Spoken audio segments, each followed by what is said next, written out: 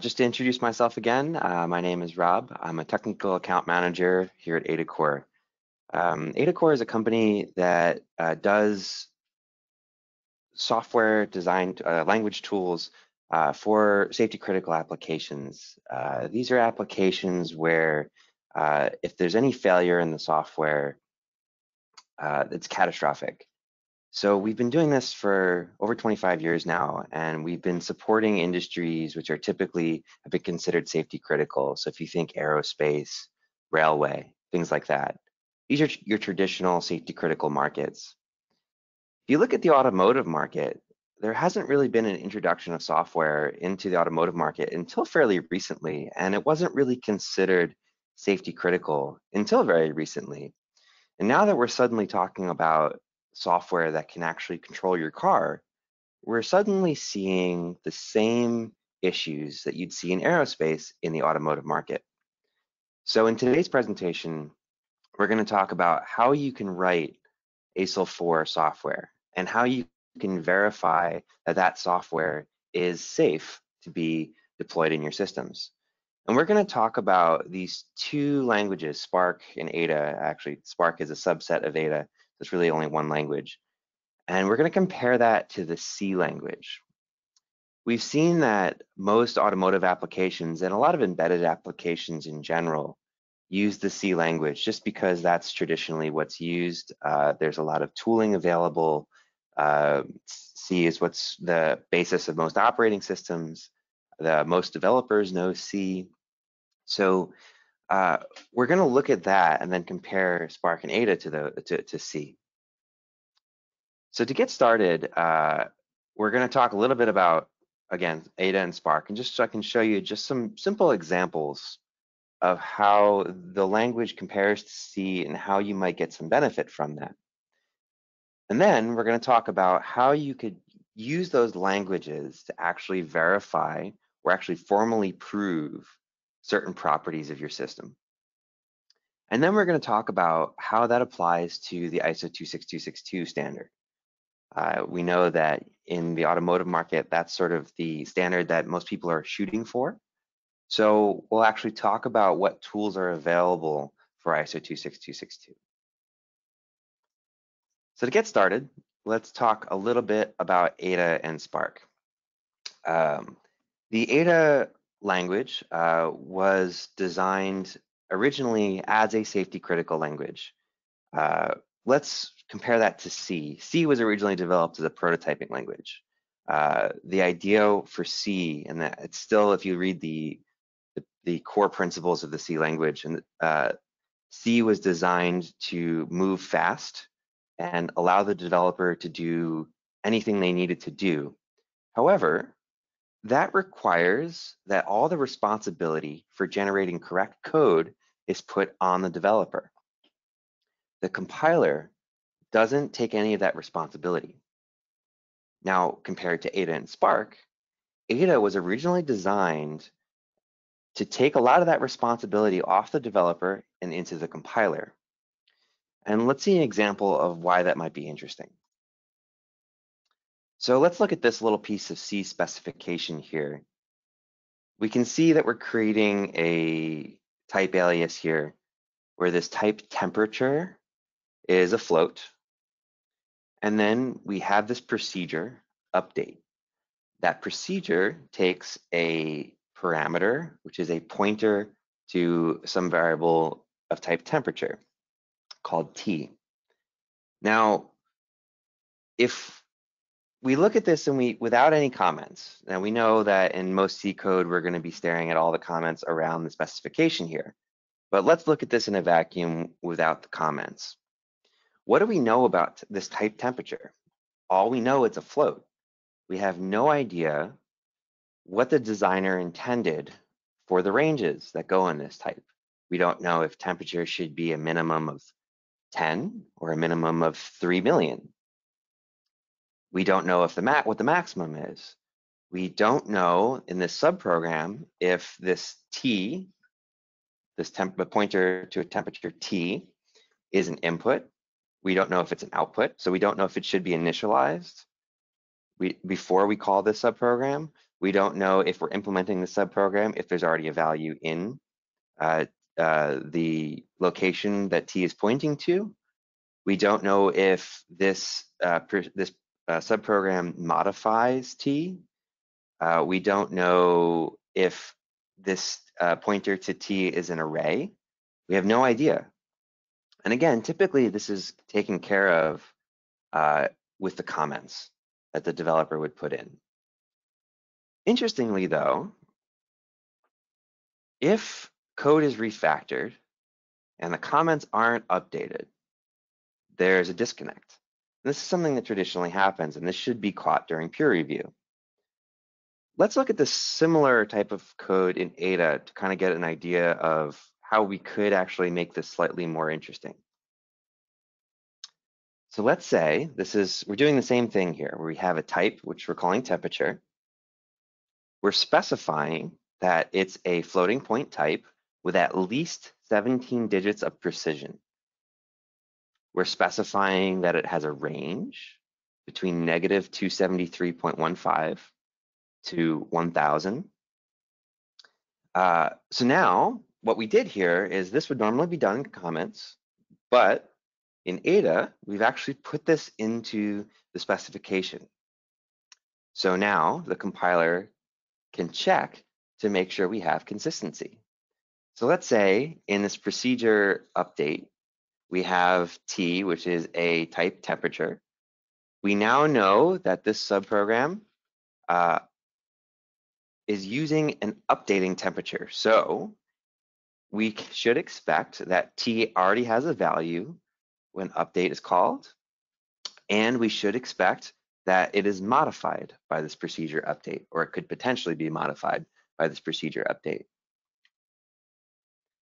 So what's interesting here is, let's say we have a variable of type temperature, and we try to store a value of 1001.6 in that variable. You can see that that would violate the range that we've specified here. What would happen in Ada is that when this gets compiled, the compiler is going to insert a runtime check before any time we modify a variable of type temperature. That runtime check is going to verify that the value that's being stored into the variable of type temperature does not violate this range. Now in C, that would have to be manually written. In Ada, this is done by the compiler. And if we think about that sort of check is very trivial. And there's going to be a lot of them. The potential for a developer to forget to do those checks in C is very high. Traditionally, we'd probably do something with macros in C to verify certain things like this. But again, now we're using macros. We have to have all these extra procedure calls.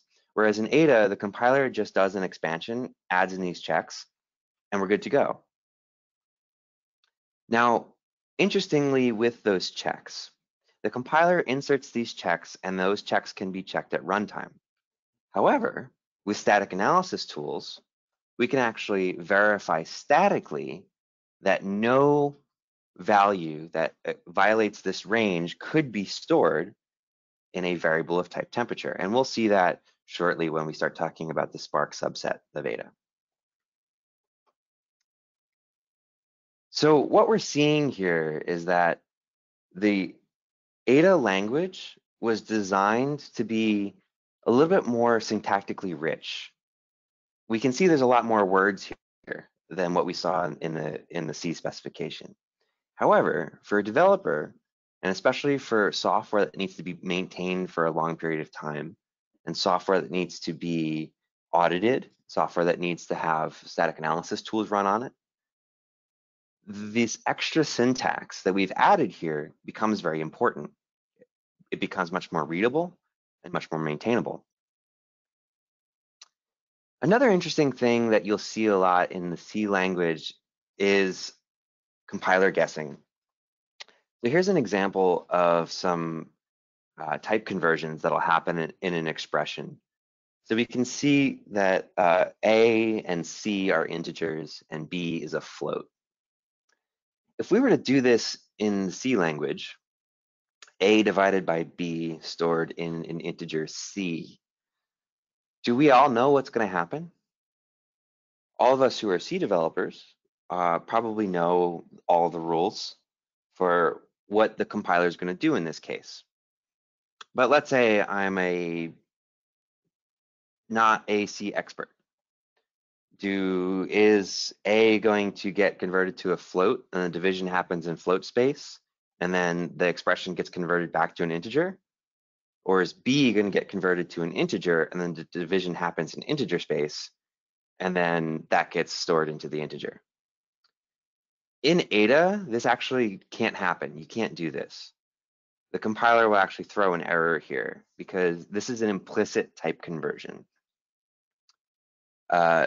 This type of implicit type conversion can potentially cause issues because we don't know if this division is going to happen in float space or if it's going to happen in integer space.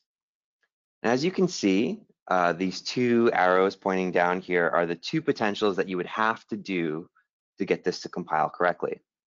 We either have to explicitly convert B to an integer and then do the division, so all of the expression happens in integer space, or we'd have to explicitly convert A to a float, do the division, and then convert the resulting that expression back into an integer. So you can either pick one of these two things, but based on your specification, you'll know which one to pick instead of the compiler picking for you.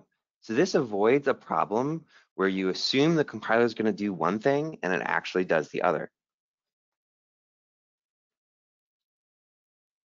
So I'm going to address one question here. I'll address some of the questions during the presentation, and some of them I can do after. So one of the questions is, why do we need a new further programming language? This is a good question. The Ada language has been around for a long time. It's actually been around since 1983. It was originally incepted in 1979. It's actually a few years younger than the C language, surprisingly. And it's been used very heavily in aerospace and railway. So this isn't a new language by any means. You look at other languages in the space, and those are new non-mature languages. This is a very mature language. There's actually been Ada 83, 95, 05, 2012, and then they're currently working on the 2020. Actually, it's the 202X version of the language.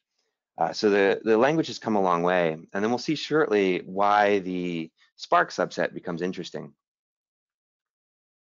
Going back to why we're going to favor explicit code. One, to avoid compiler guesses, but also two, to avoid issues where we're going to do things that could be potentially suspect. So if we look at the top here, the C code here, we can see that I is a pointer to an integer. We're allocating an integer and then storing the resulting pointer in I, and then we're promptly incrementing I. What is I pointing to now? Nothing, it's garbage. And if I were to read this, and let's say you have a bunch of expressions in between this I++ and the initialization of I would think this I++ is an array. I would think I was an array. I would have no idea that it's actually just an int. So again, there's not enough information here to understand what's happening. If we look at the equivalent Ada at the bottom here, you can see there's a lot of words, and there's a lot of words that will cause you to go, what's going on here? Specifically, when we look at this unchecked word right here. That's immediately telling you that there's something suspect going on here, and it should be reviewed. Now, what we're actually doing here, type I underscore ACC is access all integer. What we're saying is that I underscore ACC is now a pointer type. So basically, if in the next line here, we're doing the same thing we're doing on this first line in C. So I is a pointer to an integer, and we're going to create an integer. and actually store that integer in there with the new keyword, just like you would in C++. Now, these next two lines, we have these two functions. These are actually implementations of the generic ADA.unchecked conversion. What this does is it allows us to do conversions between types that aren't necessarily compatible. So if we were to convert between a pointer type and an integer, well, they're two different things. A pointer type is not an integer. And in C, that's actually true. A pointer type is not an integer. Typically, it's a long or something like that. Depends on your operating system. So what this is doing is we're actually creating these two functions that will allow us to do these unsafe conversions. Now, we're seeing this word unchecked here. This is telling us something weird is going on here. And then this expression at the bottom with these explicit casts is allowing us to do the same thing we do in this I++. Again, if I'm reviewing this code and I see this at the top in C, I'm going to go, great, okay, I is an array, we're incrementing through the array, great, this is no problem. If I see the bottom, I go, oh, wait a minute, I see unchecked here, something's going on. Whoop, I is no longer pointing to the original memory allocated. We've just lost the memory. Now we have a memory leak. So the ability for ADA to be more explicit allows reviewers to understand if something difficult or something that is not necessarily the simplest thing, if there's something happening that could potentially be suspect, it's easier for the reviewer to catch that. Now, that's not to say you wouldn't do this sort of thing in ADA, because you definitely would, but again, it's something that your reviewer would say, let's look into this. Now, with this extra syntax that we have in ADA, we have the ability to sort of take a lot of the stuff that would happen in comments and actually make it into syntax of the language. So like for instance, if we have a procedure or a subprogram, a function in C, by the way, a procedure in ADA is like a void function in C. So a procedure doesn't have any return type, whereas a function in ADA would be like would return something. So we actually make an explicit keyword difference between procedure and function in ADA, but it's basically in C, it's void or whatever the return type is. So we have this procedure sort.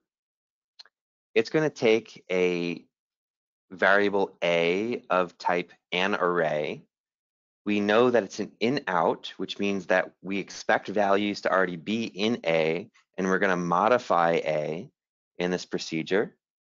By the way, this in-out, this mode, parameter mode here, you can't do that in C. The potential in ADA is in, out, or out. Interestingly, if you have an out parameter or an in-out parameter, this is like the equivalent of passing things back to the caller via pointer. But in C, if you do that, you have no idea if that pointer is an in and out or an in-out, whereas in ADA, it's very explicit. You'll also notice here that there's no pointers being used. So in order to pass an array into a function in C, you need to pass that via pointer. In ADA, arrays are first-class citizens. You can actually pass the type. So that becomes very interesting. In most ADA and Spark applications, you actually don't need pointers at all. And we all know, as C developers, that pointers are a constant area where we have issues. We also, in the subprogram, we have these two variables from and to, which are integers. So we can kind of figure out that this procedure sort should be sorting this array from index from to index to. You'll notice that the reason I can figure that out is I can actually see this with pre and some logic here. This is what's called a precondition. This is telling me that the caller of this procedure sort should guarantee this precondition. So before the caller calls sort, they should verify that the variable from is a valid index in the array A. So we can see a tick range here. Tick range is an attribute. So because arrays are first-class citizens in Ada, we can actually get information from the array type or the variable. So if I call tick range, that's actually telling me what the first and last index are. So if I say from in a tick range, that's saying that this variable from needs to be a valid index in A. We can see that we have a logical and we do the same thing for this variable 2. 2 should be a valid index in A. We're also going to guarantee that from is less than or equal to 2. So that tells us that we're calling this procedure sort with valid parameters. We can also see that there's a post condition here. That post condition says that the index from of array A, you can see in C we use square brackets to index into an array. In Ada we use parentheses.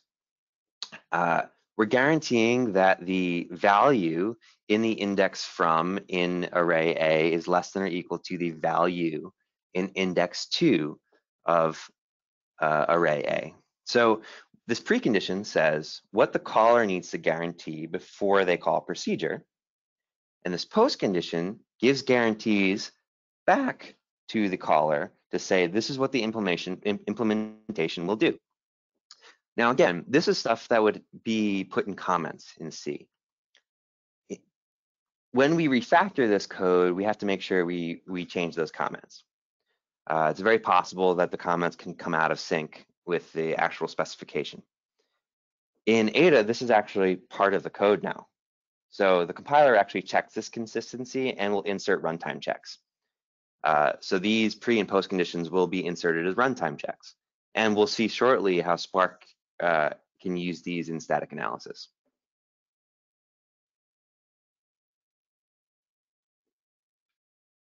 So another question here, someone's asking what sets Ada apart from Pascal. That's a really good question. So Ada was actually designed after Pascal. You'll notice the same syntax. The Pascal language doesn't have a lot of these safety features. Like for instance, these pre and post conditions we're looking at now, Pascal doesn't have. This is very specific to the Ada and Spark languages. This is actually Ada 2012 we're looking at right now. And Spark can use these pre and post conditions as well. So think of Ada as an evolution of the Pascal language. Really, the only thing that they share is the syntax.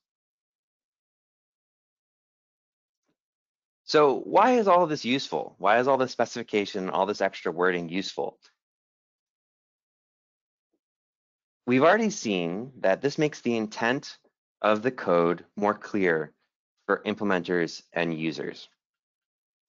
So as I'm looking at specification, there's more information there for me to understand what's actually going to happen, as opposed to needing to read through comments, which may or may not be there. So if I'm implementing code, I'm looking at the specification going, oh, I see this post condition and this precondition. I understand how I need to implement this subprogram. If I'm a user of this code, I'm looking at the API reference and saying, oh, this subprogram has a precondition. I know I can't call that without guaranteeing these logical conditions. We've seen that the compiler can check local consistency at compile time. So let's say I try to take that type temperature and I try to store an initial value of 3000 in it. Well, we know that the max range was 1000. The compiler will reject the compilation and say that's not possible, you can't do that. However, let's say that we compute a value and store it into temperature. The compiler can insert the runtime check to make sure that there's consistency. And static analysis tools can actually demonstrate, can prove all of this consistency. And actually, let's look at that. So we've sort of looked at Ada. Now, Ada is a general purpose programming language that allows you to do anything you can do in C.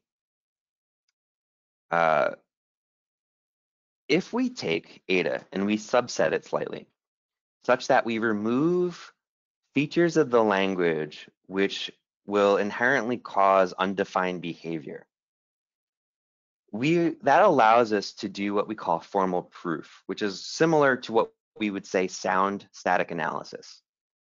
So what that means is that we can prove that we can find all potential errors that would happen in a code of a certain class of error. We'll actually see that in a moment.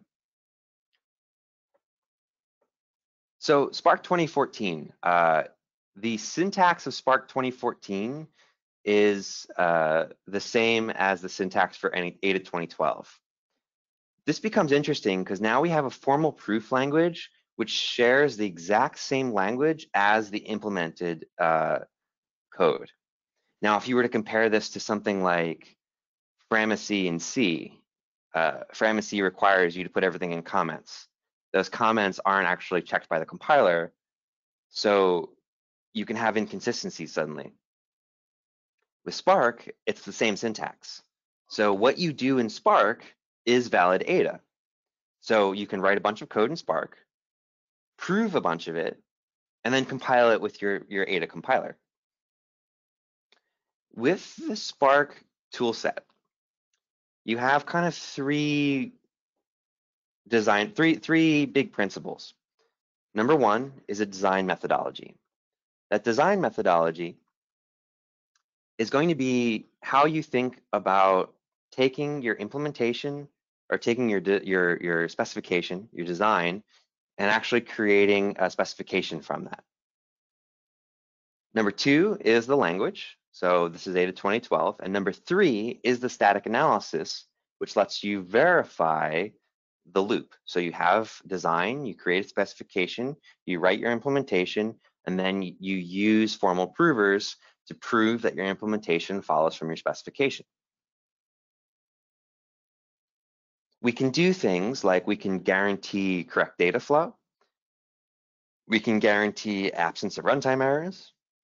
We can verify component interfaces. We can verify behaviors. We have a lot of power with the Spark language, and let's actually look at some examples. So let's say we have this array, my array, and we're going to index into that with this index, and then we are going to store the result of this expression x times y divided by z. You'll notice here that in ADA, we use the colon equals as a store, as opposed, and then we use just a single equals as a test, as opposed to C where you have a single equals and a double equals. This is also an attempt to sort of make it more explicit what you're trying to do. Also, if you were to, in ADA, the test equals is not an expression, so you can't store the expression in a variable like you can in C. This becomes a problem in C because if you accidentally forget to write double equals, and you in an if statement, let's say, your if statement will still evaluate properly, whereas in ADA that would be a compile error. So let's look at this little piece of code here. How much can you find here that could be a potential runtime error? So basically anything that would happen that would create erroneous execution. Well, index could be out of bounds of the array. X times Y could potentially overflow the integer type or whatever type these are. X times Y divided by Z could be out of range. So let's say these are all floats and Z is very small. That would be an overflow. Or let's say the types inside my array are very small and X times Y divided by Z gives us a very big number. That could potentially be an issue. Z could potentially be 0 here. And something that we very rarely think about is everything initialized. Now, if I were writing this specification in C, I would have to explicitly check all this stuff, or I'd have to prove from my design that these things can't happen. With the Spark prover, I can actually just write this line of code and rely on the Spark prover to handle all of these checks for me. This becomes interesting when we start talking about code bases that are hundreds of thousands or millions of lines of code. We have ADA users that are working with code bases in the 1 to 3 million lines of code range, and they rely on these types of checks every day to make sure that their code isn't going to do something erroneous. And again, with the Spark prover, we actually don't need those runtime checks. We can prove all of this statically. This becomes interesting because if we insert all these runtime checks, we're actually inserting code, which is going to limit the performance and limit the code size that we are. It's going to increase the code size and limit our performance. With Spark, if you prove that none of these runtime errors can happen, you can turn all those compiler generated checks off if you want. So now your code size gets smaller, gets faster, and you guarantee statically that none of those checks could fail. There's another interesting thing we can do with this extra syntax. Here's a procedure that we're going to loop over. We're going to loop over this array A with an iterator.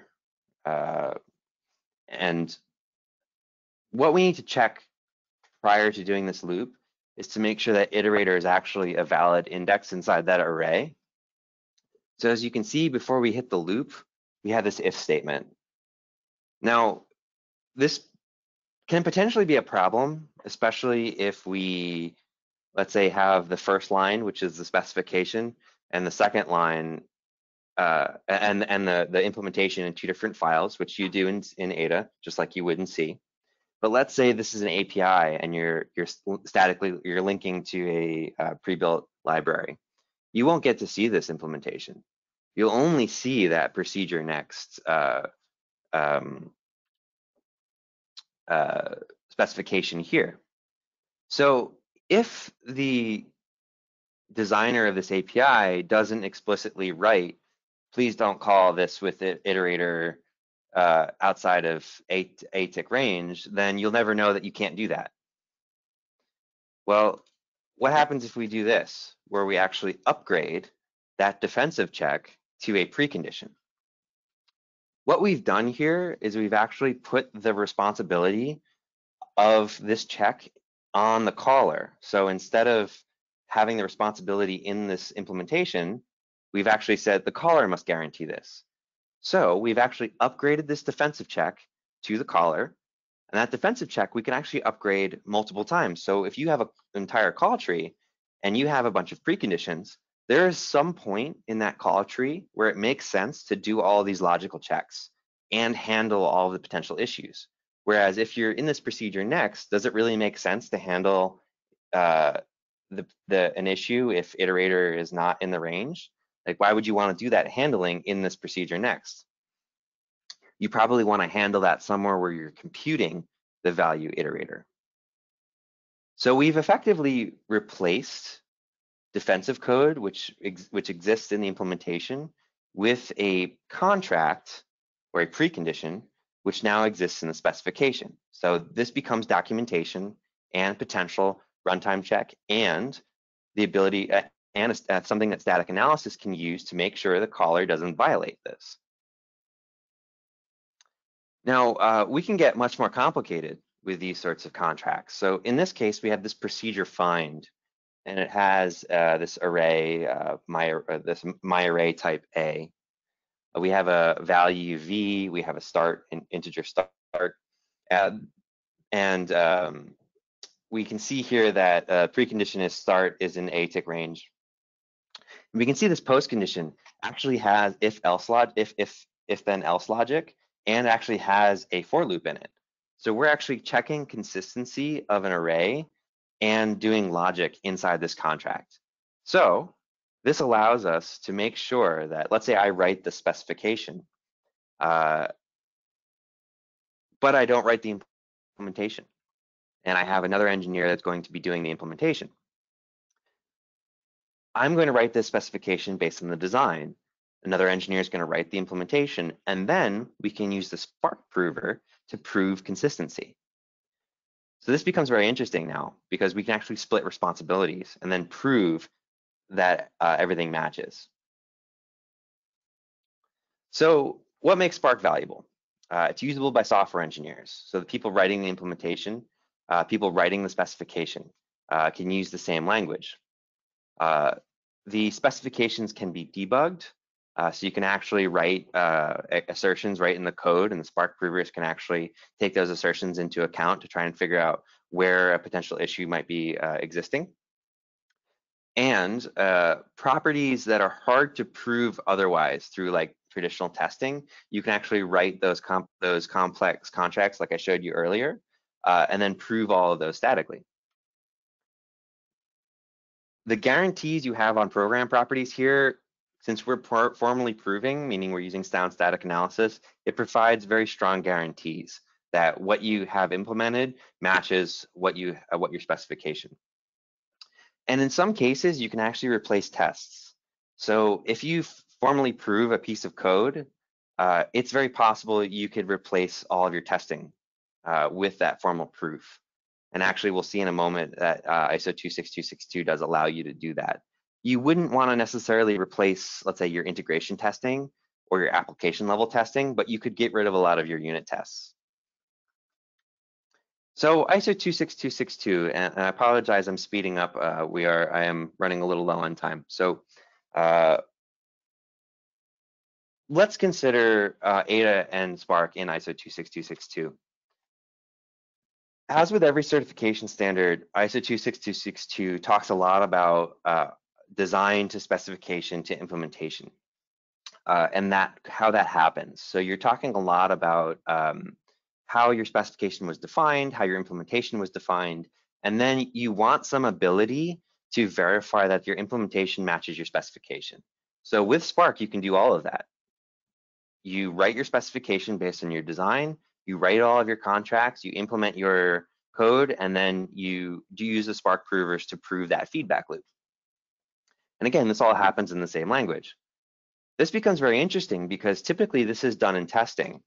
So you'd have to actually write a bunch of tests and then run your code through those tests, find your issues, go back to development, fix your problems, go back to tests, run the tests again, go back to development. So you have this iteration where you have to keep going back and forth between development and testing. Now, if development and tests are the same people, that becomes easy. But in a lot of cases, especially large programs, they are two different groups. So what you're going to want to do here is potentially reduce that iteration cycle. So with Spark, you can actually reduce the amount of time that it takes to do this because the person who's implementing it can just run the Spark prover. Now, because you have this less of a iteration here, and because the compiler is taking a lot of the responsibility to generate correct code, there is a large potential for savings here in terms of how much money you spend on your project. On the left here, we can see C and C++. The developer is responsible for inserting a lot of the checks that we saw earlier, whereas with Ada and Spark, a lot of that is done automatically. This allows your developers to focus on the application that they're developing rather than thinking about exactly what's going to happen with each line of code and whether or not this is safe in the language they're using. The compiler handles a lot of that for you, and that can be proved with static analysis.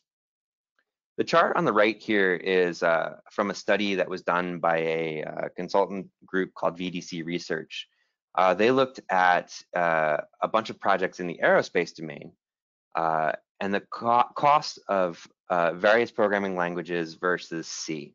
And you can see in this case that Ada had a lot of potential cost savings, and most of that had to do with the fact that the iteration cycle between development and testing was much shorter. In a lot of cases,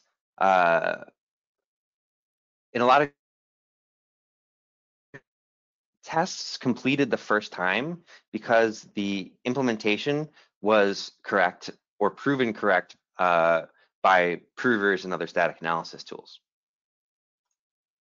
Now let's look at how you can actually use Spark in ISO 26262. So this is one of the tables from ISO 26262. We can see on the left that a bunch of the rules of design principles and then how Spark actually addresses those. So like for instance, initialization of variables here. Spark can actually prove that all variables you use are initialized before you use them.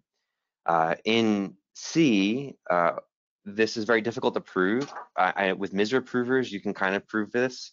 And as far as I'm aware, you can't actually soundly prove that, where with Spark, you can guarantee that any use of a variable, whether it be local or global, is initialized before you use it. That makes sure you're not using anything garbage in that variable.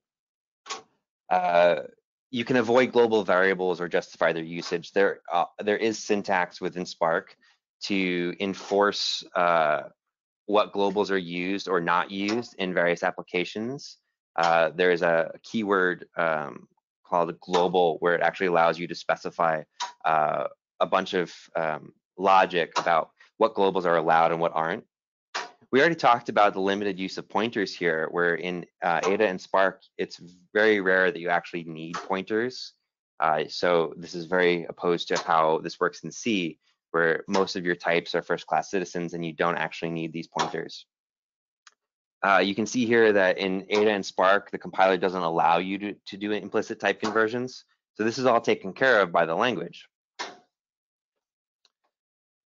Now, let's talk about tools.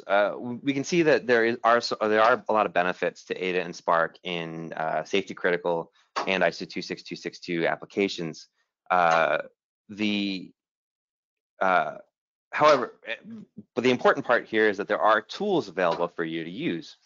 So the Ada Core GNAP Pro Ada tool suite, which is the main development tool suite, which includes full IDEs and full development tools, compilers, tool chains, debuggers, testing tools, basic static analysis tools, everything like that, is qualified to TCL3 with ISO 26262. There's this other tool called CCG, which allows you to use Ada and Spark in on processors that don't have traditionally have an Ada compiler. So this is things where like you're using a custom DSP or something like that. You can actually use Ada and Spark and actually get all the benefits from all of those tools, generate C code, and then use the C compiler that is provided by that, let's say that DSP vendor, to actually put that code on your processor. So you can get all the benefits of Ada and Spark without actually needing a dedicated Ada and Spark compiler. That's also qualified to TCL3. And then there are the Spark verification tools we already talked about are TCL3 as well. And that actually does allow you to replace certain tests with these formal proofs. So because we're running out of time here, I'm going to switch to just one or two questions that we have here. One of the questions that we have is, let's say I already have application code in C. What's the strategy to introduce Ada in Spark? So that's a great question. Ada in Spark is not an all or nothing solution. You can actually, because Spark is valid Ada and Ada is interoperable with C and C++, you can actually have all of those in the same application. So Ada Core's Ada compilers are based on GCC backend. So you can write Ada, Spark, and so you can write your safety critical section in Spark, write a bunch of other things in Ada, and then keep your current C stuff, let's say, and then compile them and link them all together. So this allows you to transition very small portions of your code, little piece at a time. This is a great strategy to kind of go, okay, well, I have this one little problematic piece of code here. Let's do a little bit of Spark just to see if this works, compile it all together, do all your testing, and then you can even deploy that and then say, okay, let's move on to the next piece of code that could potentially be problematic. Next question here, what is the best way to learn Ada and Spark? So there's a website we have available called learn.adacore.com. On that website, it's an interactive website where you actually have editors right in the browser, so you can actually write code right in the browser. There are intro to Ada and intro to Spark courses available there. You can actually prove code right in the browser as well. So I would highly recommend checking that out just to see what the language is like and how it could be useful for you. So it looks like we're out of time. So thank you all for your time, and I'll turn it back over to you guys now.